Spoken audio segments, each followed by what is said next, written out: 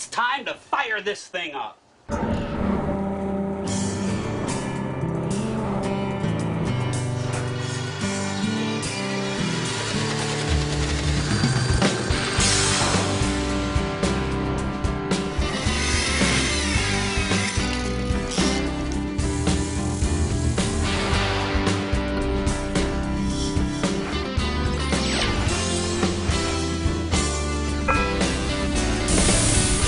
Well, it's a little windy, but what a beautiful day out on the water. Hey, well, good deal, you made it. Hi, I'm John Graviscus. It's great to have you back aboard the boat.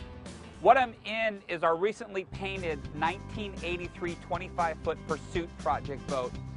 And the key to getting a great paint job is the preparatory work involved, okay? It really pays off on the finished result.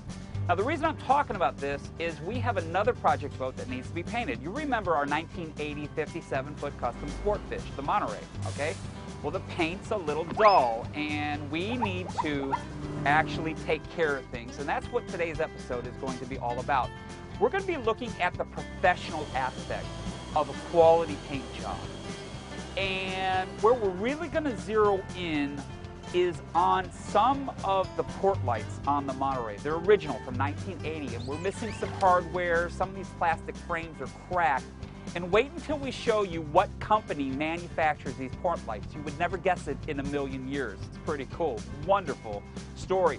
We're also going to be talking about how to glue them into the boat with epoxy resin.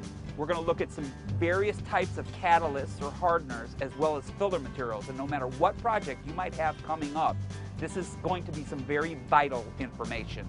But guess what? Before we can get into any of this stuff, shoot, you know the drill by now. You see, we need to work out a little trade-off. We've got to get all of you to spend the next 30 minutes with us as we're working right here along the beautiful water's edge.